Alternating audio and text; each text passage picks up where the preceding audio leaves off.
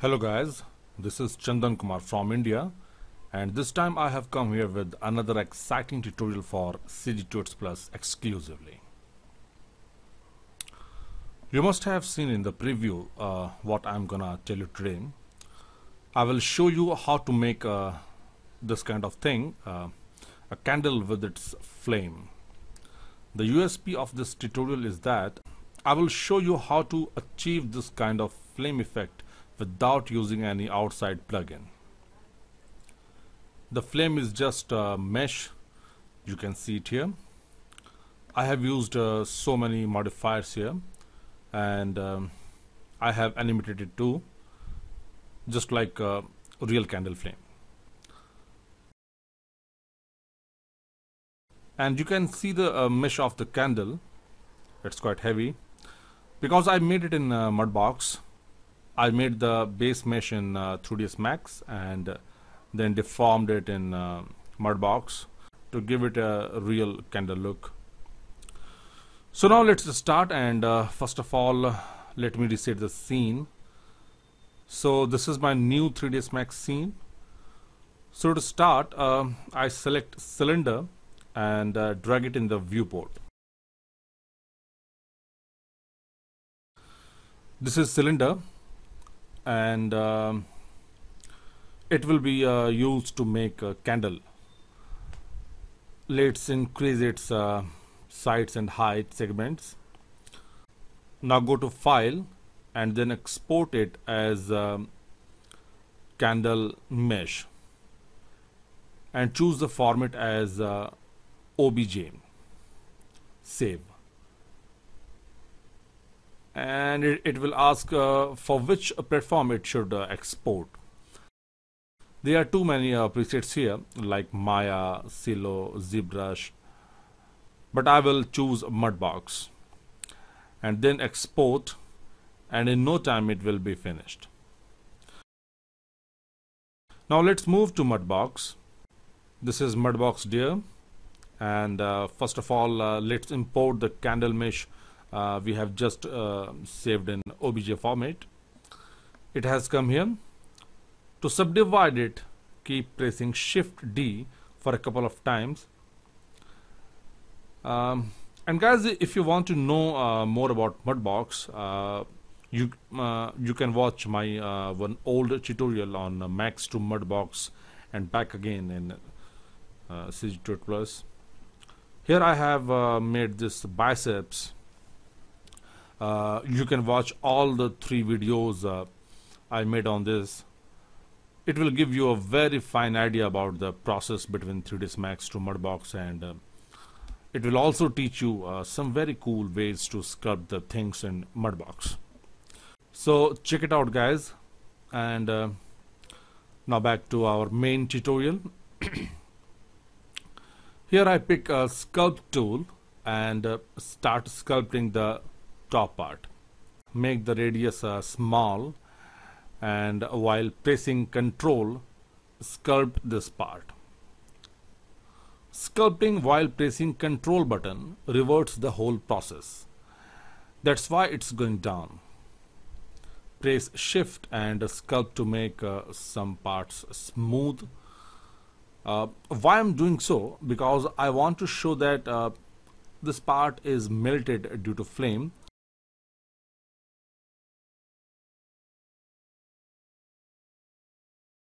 Now let me make some melted wax here. You have often seen this kind of thing in real world. Make some irregular lines. Also you can smooth some parts. It all depends upon you, how do you see the scene. It's looking pretty good. Now let's export it to Max back. So go to File, Export Selection. But I haven't selected anything to export. So go to Select Move Tools, click on Objects and select the candle. Now go to File, Export Selection and save it as Final Candle Mesh. Save. That's it. Now come to 3ds Max. For now, just hide this cylinder, or you can even delete it, whatever. And now go to File, Import, and just import the final candle mesh. Open and click on Import. It's done. And now you can see the sculpted candle mesh here. It's now in editable mesh, so let's convert it in editable poly. Press F3. This is the candle. It's quite good. Now it's time to give it a candle-like material. So press M to open the material editor. Choose the first empty slot and rename it as candle. Now click on diffuse and select gradient ramp. And first of all, make it as a cylinder. And in angle tab, make it 90. Or make it -90. Oh. Hey guys, I noticed that my mouse pointer has stuck on the lower right corner somehow, but it won't affect the quality of the tutorial. You can still understand each and everything, so please bear with me.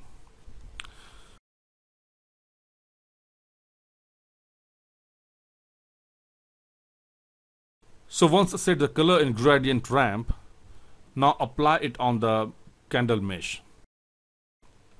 Now let's render the scene. Oops, oh, UV problem. So let's apply a UVW mapping on the cylinder.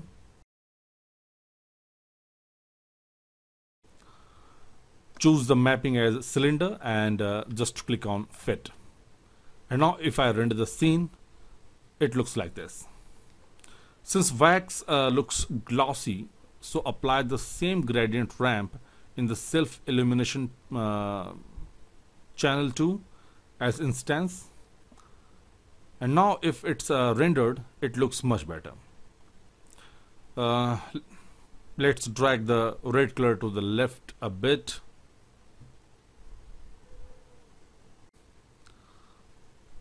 It looks much better now. Now let's apply an omni light in the scene. Put it here.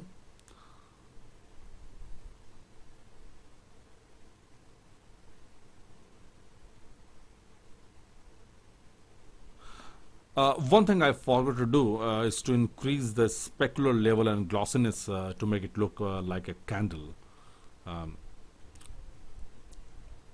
Now it looks much better than before.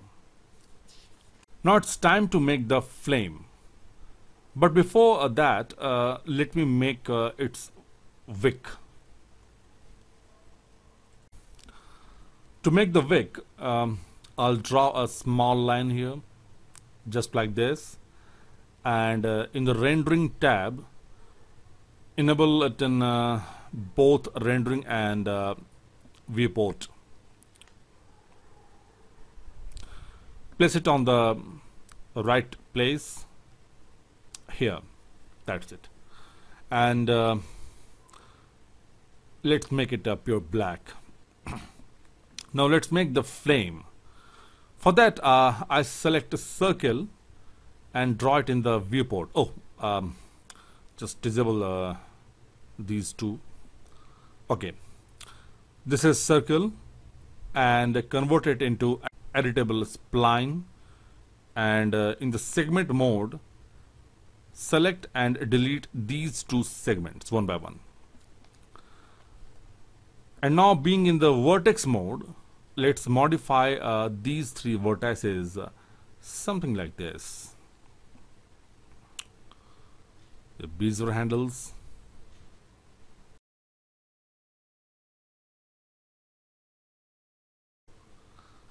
And now once it's done, apply a lathe modifier onto it.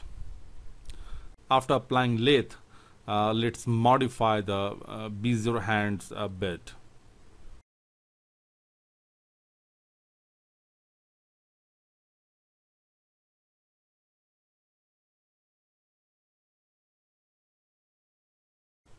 It's fine. Just put it above the wick.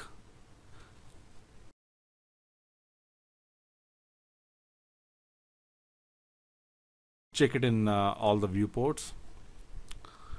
So we have flame something like this. Now it's time to animate the flame. So for that, apply a mesh select modifier. Select its vertex mode and select this much mesh part of the flame. And now go to a soft selection and use soft selection. Make a fall off something like this. Now selecting this much part of the mesh, apply a noise modifier onto it. Here increase the strength in x-axis, even in y-axis you can do. And then if you make the animate noise option on, you can clearly see the flame animating. But it's too high right now. So just decrease the value in x and make the y value 0 because it is really not required. And you can do one thing. In mesh select, just select the smaller part and then increase the fall off value in soft selection.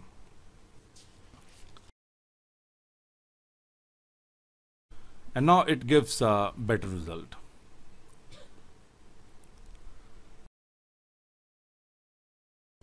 Make it fractal also and increase the scale value. Now it's looking much better.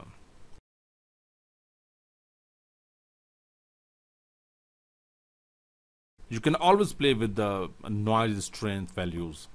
It all depends upon you what kind of result you want.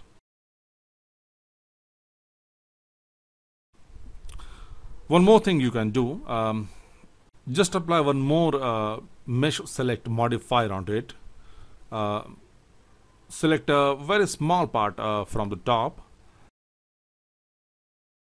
Use soft selection.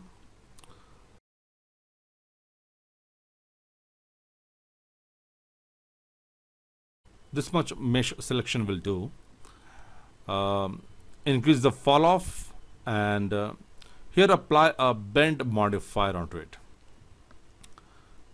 Choose the y-axis as bend axis and then increase the angle.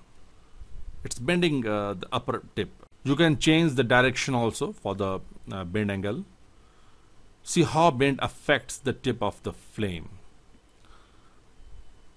So we can animate the bend angle also. Let's animate its angle on every 10th frame. It will certainly give us some variation in flame animation. Just give some random values. You can even animate a direction value too. But for now it's okay. And now if you play the animation, it will look like this.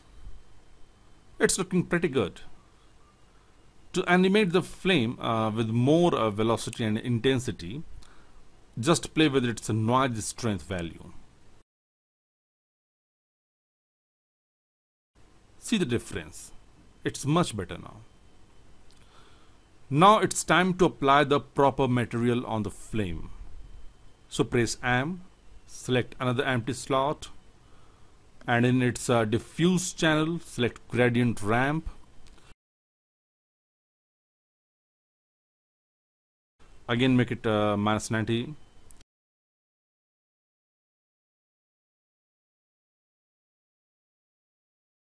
And now apply this kind of color in gradient ramp.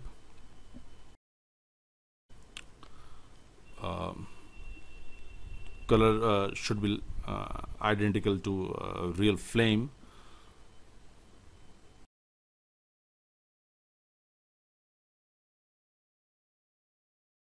just apply it on the flame mesh.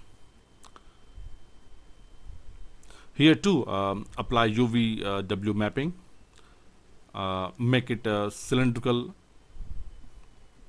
make it fit in X. But here it will give a problem because it's above the mesh select. So drag the UV-W beneath all mesh select modifiers. Still it is not perfect. So do one thing, delete it for now, and just apply a new UV-W after lathe. By mistake I applied UV-W unwrap by mistake. Okay, delete it and apply a UV-W mapping after lathe modifier. And this time it's quite perfect. So now make it 100% self-illuminated. And now if you render the scene, it looks like this. It's pretty good. But we have to do some more things to make it look perfect. So for that, let's move to Photoshop. Here make a new document of 512 pixels in both width and height. Create a new layer. Pick the brush tool with the black color. Choose a feathered brush with a bigger diameter and just paint like this.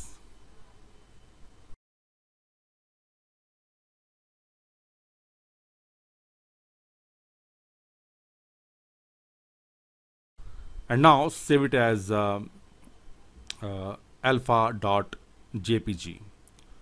I had already made that, so just rewrite on it. Okay. Now back to 3ds Max.